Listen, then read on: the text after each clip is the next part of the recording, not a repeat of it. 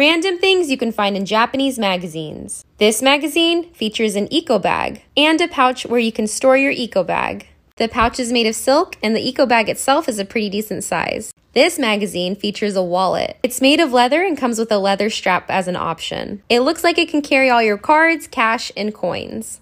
This magazine comes with an eyeshadow palette and gives tips for this summer's look. This magazine comes with tarot cards. The paper is high quality. You just tear it out of the book, cut it up, and make your own deck. This magazine comes with an Animal Crossing tote and pouch. The pouch is inspired by Timmy and Tommy, and it's super soft. It's also lined with various characters from the game. The tote has a minimalist design by Gelato Peak. It's a famous roomwear brand in Japan. Do magazines like this exist in your country?